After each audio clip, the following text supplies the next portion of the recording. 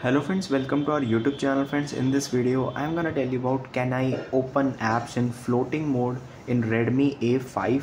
So let's start friends and check if it can or not. So first you have to open your controls, so enter and see if there is a floating window feature or not. You can just edit it from here and it is not showing such feature. So let's long press the application, click on I button. You can just go to the settings also and right here floating window,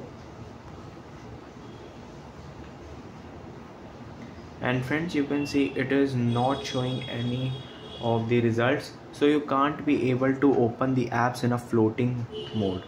So you can see, but you can use the tabs instead. Here it is the tabs option, so when you just open any particular app it will be shown in the background. From here you can tap on it to open that app. I hope you like this video. If you like this video then subscribe to our YouTube channel for more helpful tips and tricks videos. See you next time.